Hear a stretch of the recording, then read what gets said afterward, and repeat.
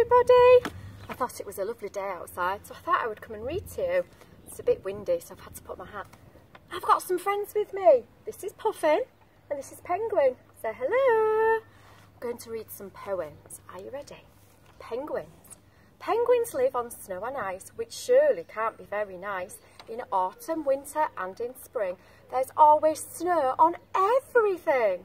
They can't wear gloves upon their flippers or slip their toes into cosy slippers. So penguins always stick together to keep them from the cold, cold weather. Oh look, there's a picture of some penguins having a huddle. And the other poem's about three little puffins. I've only got one puffin here today.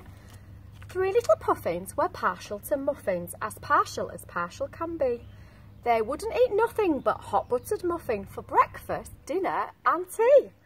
Panting and puffing and chewing and huffing, they just went on stuffing, dear me, till the three little puffins were chock full of muffins and as puffy can be. All three were as puffy can be.